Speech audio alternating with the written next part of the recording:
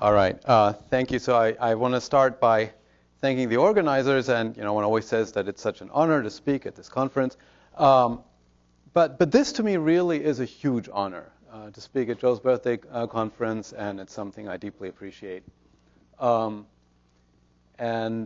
be too difficult to go through the list of his many achievements, which I admire. Let me echo Juan a little bit and emphasize that part of what made Joe such a huge inspiration to me is not just what he does, but how he thinks. There's a purity to his thinking. When an argument has gone through the Joe, then it comes out on the other end, reduced to the bare, basic, monolithic structure of why A and B imply C, with everything unnecessary stripped away. And not too much stripped away either. It ends up being a very powerful and robust argument. And you finally understand why fiddling with D, E, and F will not change the conclusion, because it's not part of the argument. And the firewall argument, I think, is a wonderful example where, the initial reaction, including my own, was to try to fiddle with D, E, and F. But unfortunately, they're not relevant. It's like a Bach fugue. There's not too much, there's not too little. It's just an intellectual joy to behold. All right, with that out of the way, I'll remind you that he did invent the landscape. All right, so I want to talk about the connection between geometry and information. We understand this connection best in the context of anti-de Sitter space. But there does appear to be a more general relation, at least at a conjectural level, that holds in arbitrary spacetimes. And we would like to understand quantum gravity in arbitrary spacetimes, including cosmology. So it's probably worth trying to understand where that relation comes from and if it's actually true and if we can make it precise.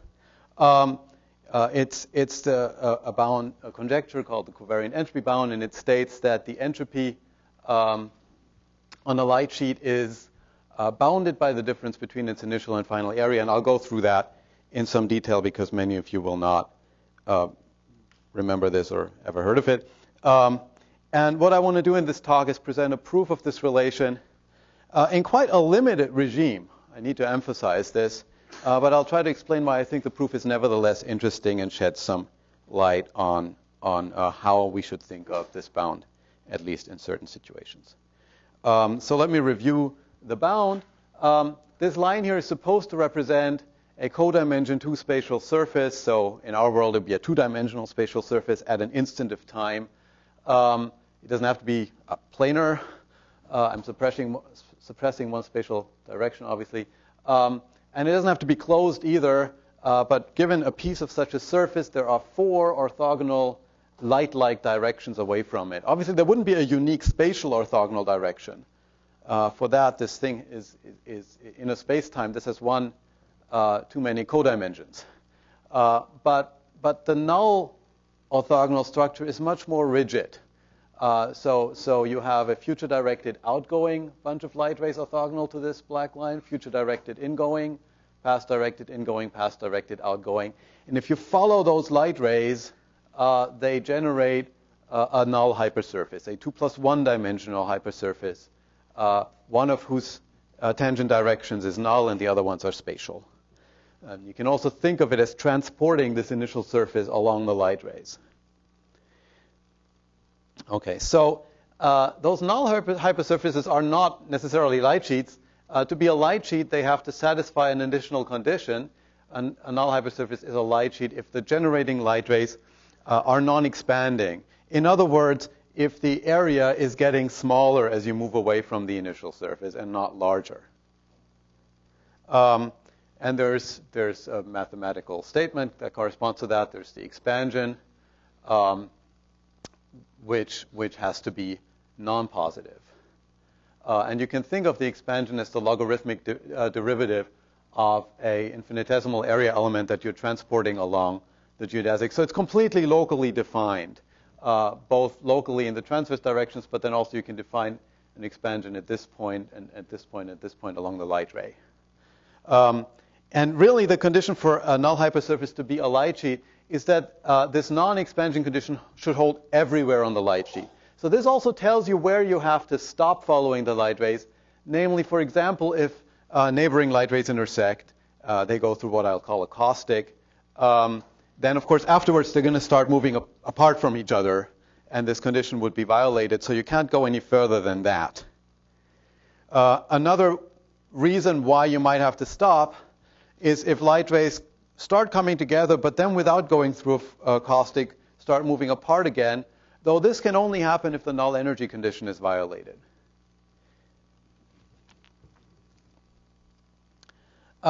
So here's a very simple example. This would represent a two-sphere at some instant of time in Minkowski space, let's say.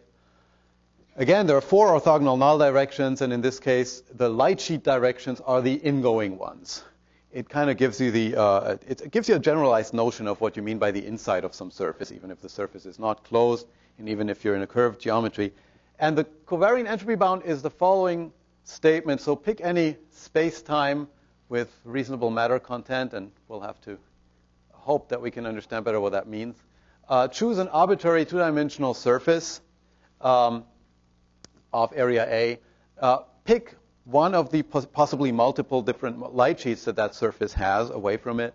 And then the claim is that the entropy of the matter that's captured on this light sheet is less than the area that you started with in Planck units. Okay, and before I go into the subtleties of how to define this entropy and why we're confused about that, let me just try to, by way of motivation, explain why it is important to work with null hypersurfaces if you want to relate information to geometry in a general space-time. Why it clearly does not work to work with spatial volumes instead. Okay, so there are independently of any subtleties about how to define the entropy, there are just violent counterexamples to my straw man, the space-like entropy bound. For example, consider a closed universe. This is supposed to be a three-sphere at an instant of time. We have here a huge volume which is bounded by a tiny two-sphere near the North Pole. And so, this could be radiation sitting here. Arbitrarily large entropy, arbitrarily small area. I clearly have a violation here in the limit where I make that two-sphere small. And you know what's wrong, right? It's crazy to think that this tiny two-sphere could have something to do with the arbitrarily large three-sphere that it might, or nearly complete three-sphere that it might bound. We want some rule that knows that we should be going towards the North Pole. And indeed, the light sheet rule knows that. So in a space-time diagram, this would be this sphere, and the future or past-directed light rays towards the North Pole form a light sheet. And they don't have a lot of entropy on them. You can check that the bound is okay. Here's another example in a flat expanding universe. Flat, okay, so it's Euclidean spatial geometry. So we know that the entropy is some entropy density times r cubed for a large sphere. The area goes like r squared. And so I can make the ratio arbitrarily large and violate a space-like entropy bound. But the covariant bound's okay because you're forced to go to very large spheres to go to this limit. And those very large spheres are what are called anti-trapped. That means that the universe on these scales is expanding so rapidly that the contracting null directions are the past-directed ones, no matter which side of the surface you're going to. So even if you want to go to the outside of the sphere, you have to go towards the past to satisfy the light sheet condition. And then those light sheets are truncated. Here are two of them. By the singularity. So as you move the sphere out, in fact, the entropy that they pick up is only a sort of shell whose volume scales like the area. And then again, in detail, if you check it, it works out. And then this is kind of the time reverse. If you have a collapsing star at very late times when it's already way inside the black hole that it's formed, but still in a semi-classical regime, the area of the surface of the star can be very small. The entropy of the star couldn't have decreased. So spatially you have a problem, but the light sheets have to go towards the future because surfaces inside the black hole are trapped, and they do not sort of penetrate all the way to the center of the star. They don't see all of that entropy. So they're clever enough to avoid running into trouble. One more thing before I get to the current part of the talk is a generalization, which is going to be important because that's the thing that we'll actually be proving. I told you that you have to stop when the area begins to increase, but of course you could voluntarily stop earlier than that at some area A prime without making use of your freedom to consider a larger null hypersurface.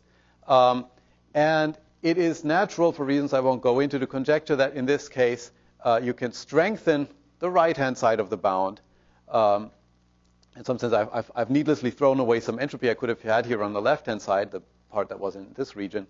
But in exchange, well, I now have a non-zero final area. And why don't I just subtract that from the initial area? It's going to give me something positive by the non-expansion condition. And let's conjecture that that's the bound we're after. Okay. Now it's time to complain. The right-hand side in the semi-classical gravity regime. Yes, Veronica. About that geometrical side. So Yeah. Don't you need an extra condition of cutting off the light sheet by not just caustic and not just positive expansion, but also by sort of more global condition of sort of this crossover seam where non-neighboring generators intersect? Because otherwise it sounds like it's You could. That's fine, though. That's fine, though. No such settings are known to lead to violations of the bound. And it's not particularly surprising because the bound had better hold if I remove part of the initial surface so that I no longer have non-local intersections. It has to hold on each part of the light sheet separately. So then what Veronica's asking about is that there are also non-local intersections. So if I have two parallel planes and I look at their light sheets, then there are light rays that are intersecting with each other, which come from opposite ends, and I don't have to stop there. And as far as I know, that never leads to. So that's when the light sheets leave the boundary of the future of the initial surface. But that doesn't seem to be. So yeah, we can stay with the strong version of the bound. So one thing that's troublesome here is that the right-hand side is pretty sharply defined, at least in the semi-classical regime where I know what my geometry is. The left-hand side, the entropy is not. One reason is that you never really, I'm talking about the entropy in some spatial volume or pretty much equivalently. I mean, I want to stress that there's nothing that mysterious about being on a light sheet. So here's a star. This is the world line of a star. Here's how it registers at some instant of time. Here's how it registers on some null hypersurface. It's just an instant of time, a limit of an instant of time.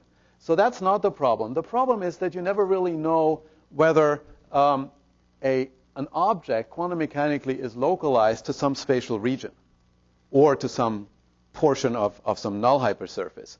Even a hydrogen atom has a wave function that has an exponential tail that goes out to infinity. Now, usually we don't have to worry about this too much, but in principle, it's something that should be clarified. So under what conditions can we say that a system is actually on the light sheet? Why can we neglect those tails?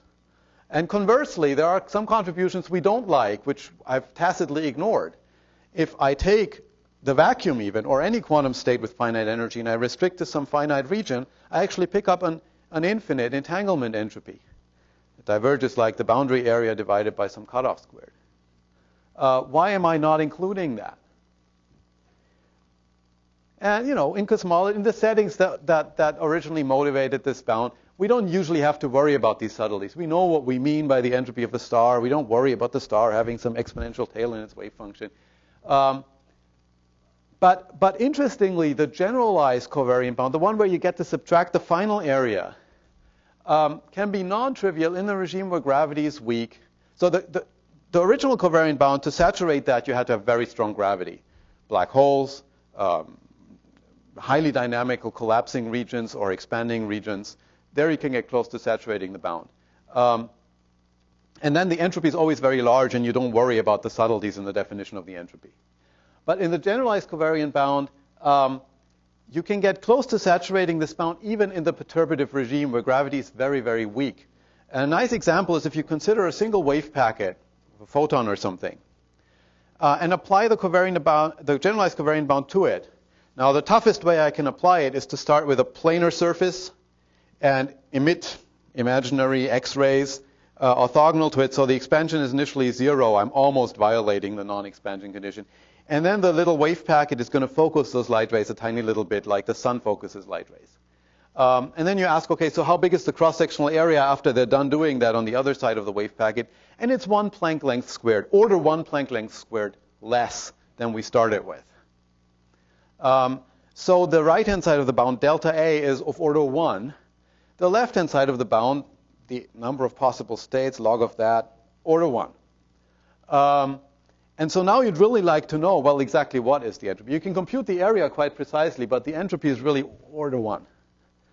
And you know, we're close to maybe even violating this bound. Okay.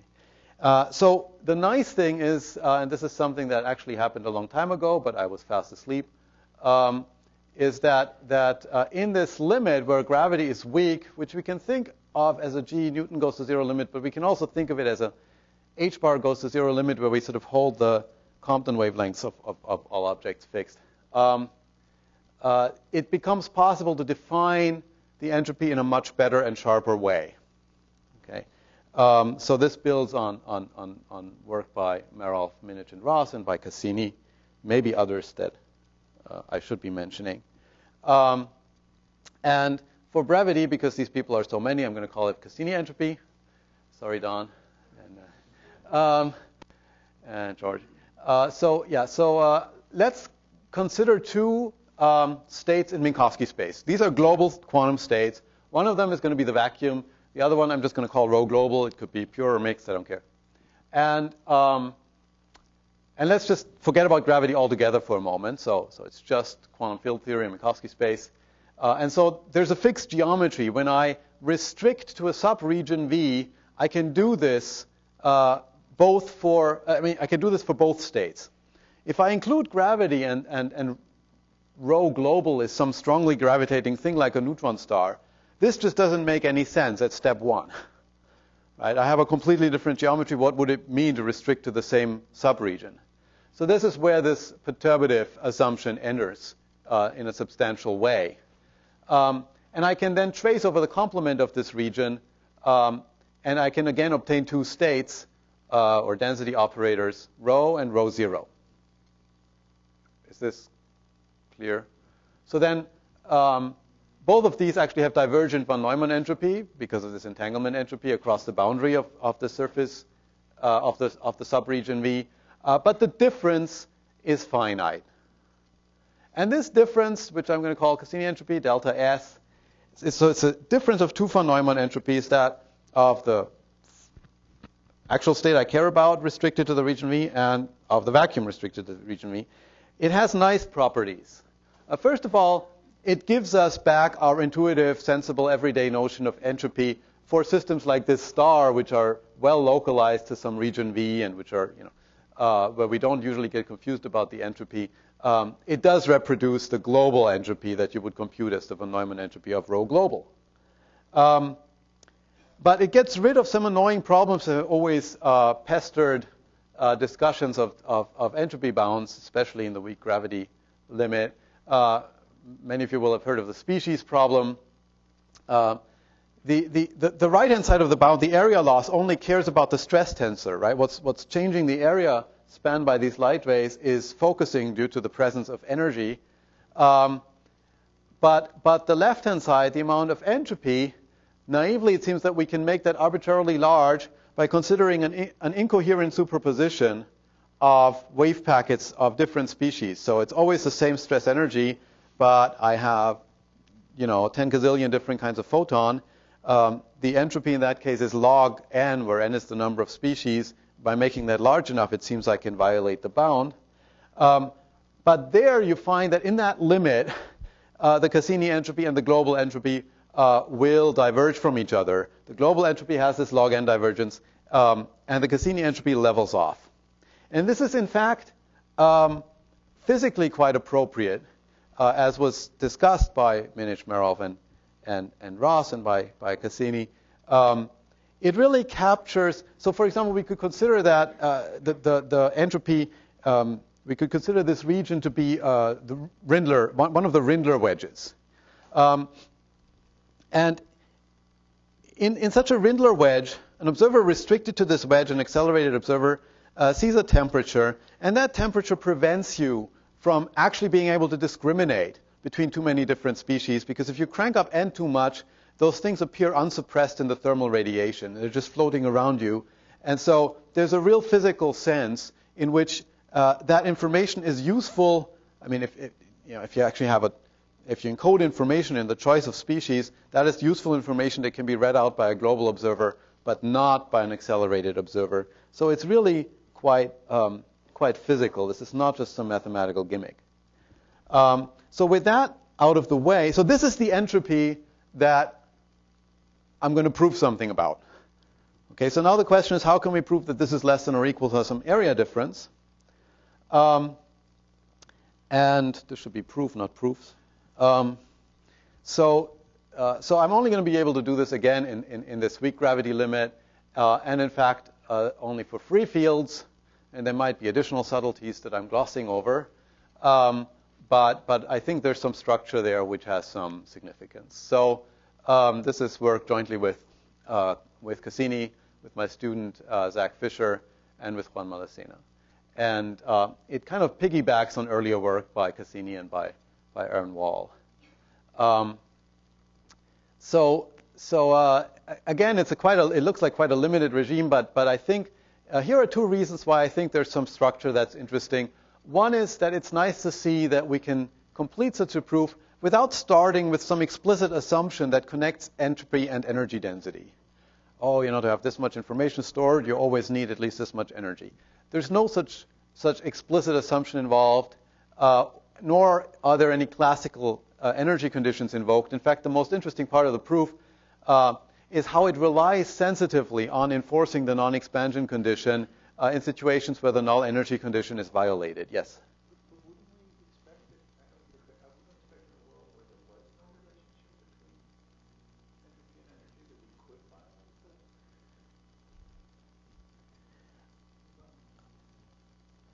the... Well, I think what's happening is that in such a world, you wouldn't have a stable vacuum on null hypersurfaces. So there's...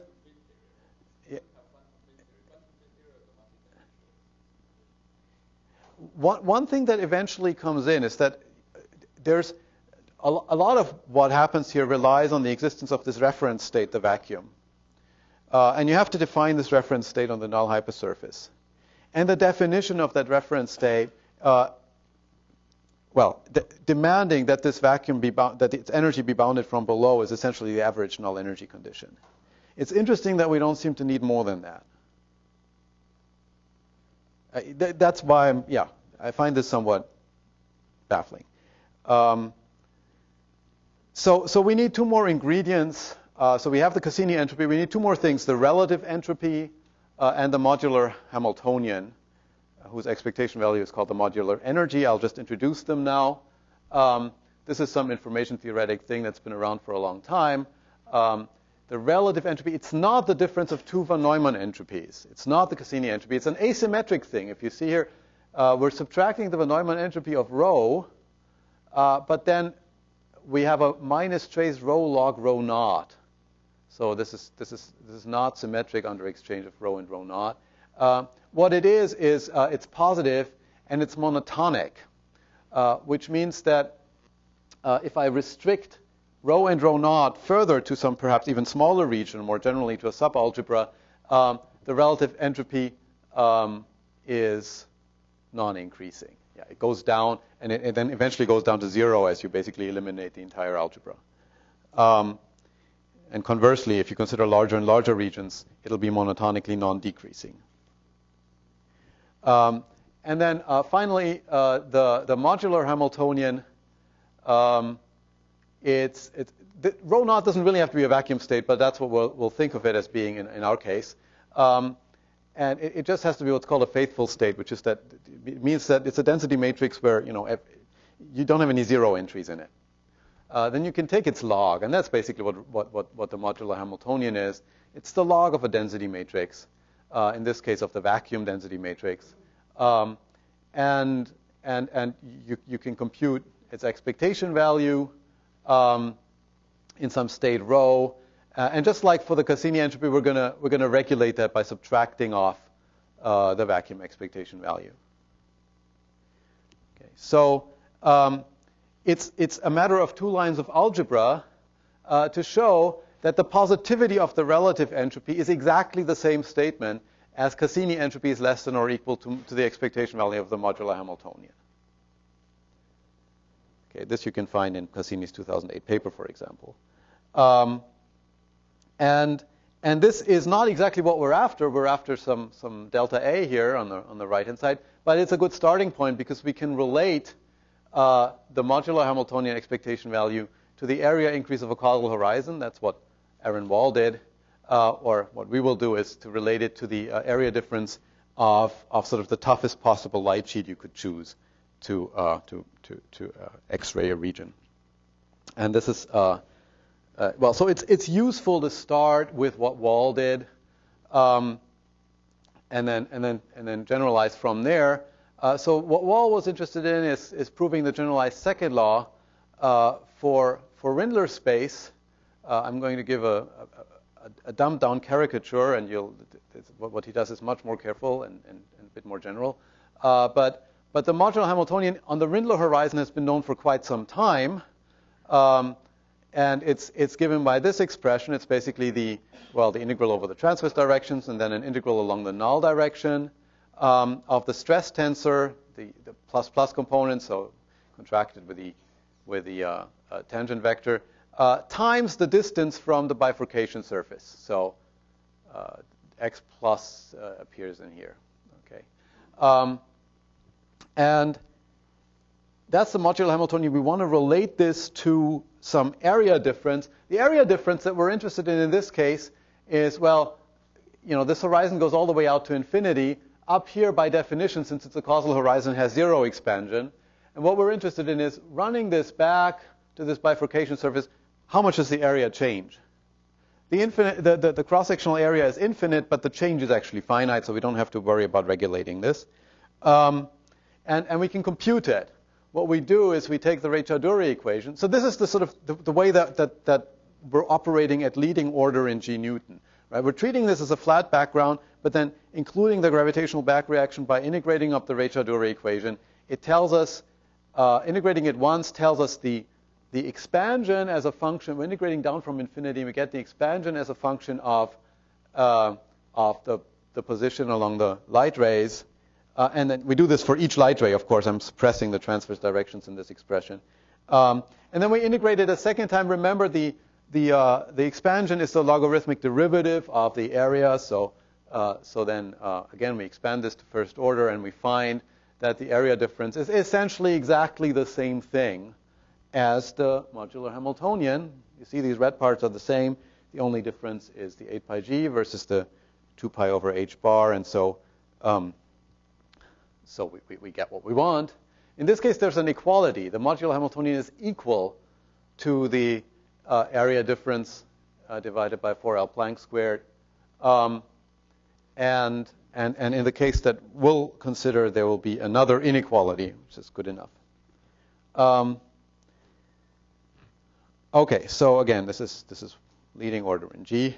And notice there's a cancellation, right? So what's happening is that delta A goes linearly with G Newton. And so the G Newtons cancel out in the result. So you can really make the back reaction arbitrarily small. So Aaron proved a more general result where, instead of the process that I just implicitly considered, where you look at all of the entropy that passes through the Rindler horizon all at once, you consider different slices, and you consider this Rindler wedge, and then that Rindler wedge, and then that Rindler wedge. And what you want to see is that the area of the new bifurcation surface plus whatever entropy is left is bigger than the area of the old bifurcation surface plus whatever entropy you then had. And you you can use monotonicity, which is the stronger statement about the relative entropy, rather than positivity to get that. Further, Aaron still wasn't happy, and he wanted to consider arbitrary slices, not just planar slices of the Rindler horizon. He wanted to consider non-Rindler causal horizons. And in order to do that, he posited and argued that it holds a number of axioms about the operator algebra on the null hypersurface. The key one that we're going to need here is ultralocality that has been reasonably justified for free fields, and we'll have to see how much further we can go beyond free fields. It means that the algebra factorizes. So if you break up your null hypersurface into different generators or pencils of generators, the operator algebra is just a product of algebras that live on these individual light rays or broadened light rays. They don't talk to each other. And then you can see how that allows you to basically treat infinitesimal cross sections of the light sheet separately, and you no longer have to worry about the overall shape of the transverse direction. What we wanted to do is is to apply this to a finite light sheet. And at first, this looks pretty hopeless. The reason it looks hopeless is that, the Rindler modular Hamiltonian looks very nice, but as soon as instead of considering the whole Rindler wedge, if you look at only a finite volume, the modular Hamiltonian is a god-awful non-local mess. It's not the integral of some function times the stress tensor. It's something totally horrible. It's the log of some density operator. It's not surprising that it should be horrible. Nevertheless, one finds that on null hypersurfaces, it appears to have special properties and simplify dramatically. We can use ultralocality to first break this up into individual generators, and then use a conformal symmetry that emerges on each generator, which was noted by Wall, though he didn't need it for anything, to take the Rindler modular Hamiltonian, which, after all, we can think of as corresponding to the interval 1 to infinity, and by inversion, compute the modular Hamiltonian on the finite interval 0 to 1. And here's what you find. It's a very simple calculation. And it kind of looks like the Rindler Hamiltonian, except the integral is only from 0 to 1. And there's an extra factor. In addition to this x plus, there's a 1 minus x plus appearing. It had better be symmetric, so that, under reflection, so that makes sense. And now, at first, you look at this and you say, okay, this is great, because the area difference is just going to be the same thing without the 1 minus x plus. And so we're done. This time we'll have an inequality, but 1 minus x plus is positive, so we're doing great. But of course, it's not. It doesn't work. It doesn't work because the stress tensor doesn't have to be positive. And so that's just too bad. In fact, you can find explicit counterexamples where the modular Hamiltonian is in fact not less than the area difference. However, I have implicitly kept a sort of an inheritance from this causal horizon analysis, which was appropriate for causal horizons, but no longer is appropriate now. I was assuming that the initial expansion can be taken to vanish. We're trying to test the bound in the toughest possible way, so we don't want to have the light rays already start, contracting and coming out of the initial surface. Then we could obtain a tighter bound by having them be non-expanding, but also non-contracting. So that would be the generic choice. But we're getting trouble because the null energy condition might be violated. In the same setting where the null energy condition might be violated, it may no longer be okay to choose initial expansion equal to 0. Why? Because you might run into negative energy, and before you even make it from 0 to 1 along the null direction, you already have to terminate your light sheet because you got to positive expansion.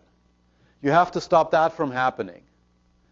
Okay, so in those settings, we may have to choose theta 0 to be strictly negative initially, which we can by slight deformations of the initial surface, which will only lead to other higher order corrections in GH bar. Okay, so what we're doing by choosing slightly negative expansion initially is basically making sure that the expansion somewhere between 0 and 1 never becomes positive. Right? We're compensating for the anti-focusing that the negative energy is causing, and making sure that we're just sort of scraping disaster, but not ending up anywhere with positive expansion between 0 and 1.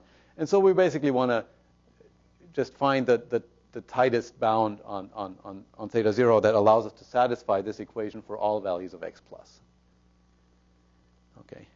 And so now there's a new piece in the formula for the area loss. It's basically the initial expansion times the length of the interval, which we're choosing for convenience to be 1. So it's just the initial expansion. If the initial expansion is negative, then this contributes an additional positive contribution to the area loss.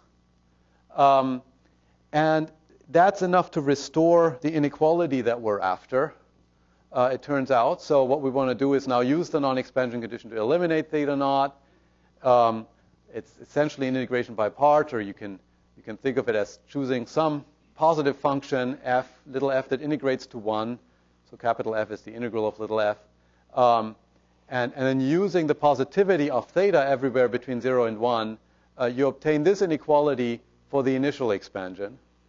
You stick it in here, and now you get delta A is greater than something. And what is greater than, with a particular choice where f is 2 minus 2x plus, is the modular Hamiltonian. So we have the result that we were after, and then remember that we can continue this inequality just by positivity of the relative entropy. So now we're happier. And just to close with some comments, again, I want to stress that it was absolutely crucial here to demand the non-expansion condition on the entire light sheet. It was never quite clear how important that is. Maybe the right way of thinking about this is you just demand it on the initial, when you emanate from the initial surface, and then just hope for some average version of the null energy condition to hold. But no, this was very rigorously necessary to complete the proof. And, well, I've said the other things. We didn't seem to need very explicit assumptions about energy versus entropy. I want to say monotonicity can actually be shown. So the stronger statement that instead of considering just an interval from 0 to 1, we can let the interval get larger and larger. And then what you can show is that the difference between the area loss and the entropy increases monotonically. So then, of course, it's also positive, which was the result I proved. But in fact, it's also monotonic. And this result would follow even if the modular Hamiltonian had a slightly different form. What it does have to be, it seems to us, is it has to be local. So it has to have this nice local form, an integral of a stress tensor. And the function that multiplies the stress tensor has to have the right values and derivatives at the corners to coincide with the Rindler limit. And it has to be concave in between. And we tried understanding interacting theories, and interestingly, so we find one good thing. You can compute the modular Hamiltonian using Ryutaka-Yanagi for theories that have a bulk dual, so some interacting conformal field theory. What you do is you compute the entropy using Ryutaka-Yanagi, but then you consider states which are very close to the vacuum, for which you're guaranteed that the entropy and the modular Hamiltonian are actually the same at linear order. And this group of people here has shown that basically allows you to fully construct the modular Hamiltonian. And what we find is that, so we take a null limit of some spatial strip on the boundary. We find that the modular Hamiltonian takes a local form once again and is in fact concave, though it's not the same function as the one. But it's a function that allows you to complete the proof. Yeah. So that's right. So it's a transverse integral, but also along the light ray, it's an integral just of the stress tensor. There aren't arbitrarily high derivatives appearing.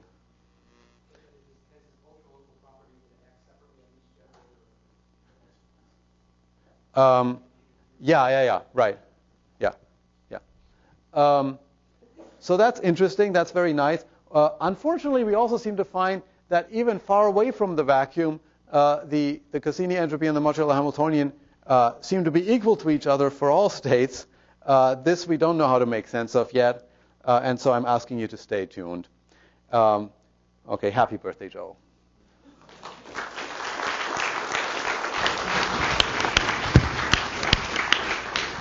Okay, we have time for a few short questions. Don. You can shout loud enough, Don. So one of the questions in this business was always, what do we really mean by the entropy flux through a null surface? And I think you're saying there's a great definition of it, right? It's that for any null surface, there's a natural vacuum state on the null surface defined by ultralocality. And we're just measuring the relative entropy of every state we have relative to that vacuum. Now, but I lost track. Why did you need to be doing perturbation theory around flat space when you're really doing studies just on arbitrary light sheet?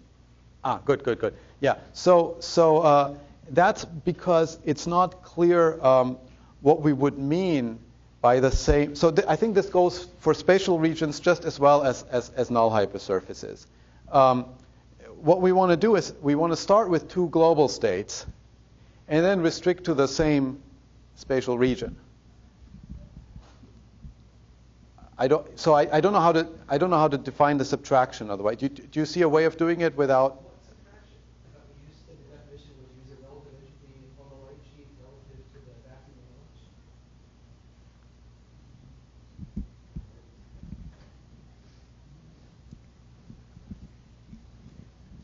Well, it's a partial light sheet that runs. It's a partial light sheet that runs from one area to another, one cross-sectional area of the light sheet to another.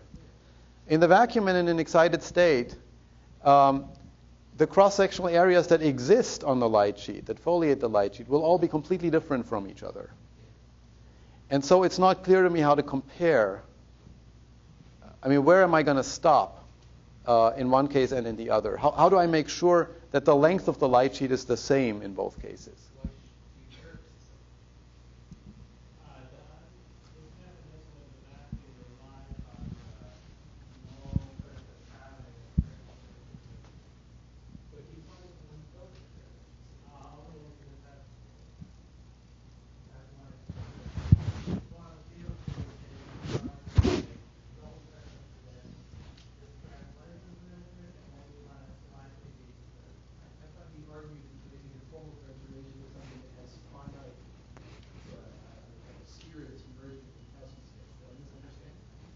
It's not a sphere that's converging. It's a finite. It's a slab. It's a slab. But it may. I think that you. So your proof is not only perturbative in Newton's constant, but also in the sort of curvature of the light sheet. You need to have. The initial expansion, as you may have noticed, also has to be order GH bar. Okay, that's what I missed. Yeah. The initial expansion has to be order GH bar. So it was important that we can enforce the non-expansion condition by choosing it to be at that strength and no stronger. Yeah. So is it right to say that there's no canonical ultralocal vacuum on a general light sheet? It's only on this flat light sheet that you can define it, and then you go adiabatically. Yeah. So that would be a really exciting, if there was some natural generalization to other light sheets, that would be fantastic. But that's where we are. I'm a bit confused with the last comment, delta S. So I can think of your delta S as just the entanglement entropy relative to some vacuum. Some entanglement entropy. Entropy relative to the vacuum entanglement. Relative. Yeah. You could just call it relative. It's not relative. Well, yeah, but we're not allowed to call it relative entropy because that word's taken. Yeah. But I thought that you could construct simple states where this object would be, you couldn't put ideas in order, but would be. Yeah. That is the normal healthy situation. Right. What we're finding is that we can't get any corrections on null hypersurfaces that would ever allow the two things to deviate from each other. And we're stumbling around trying to understand whether there's something.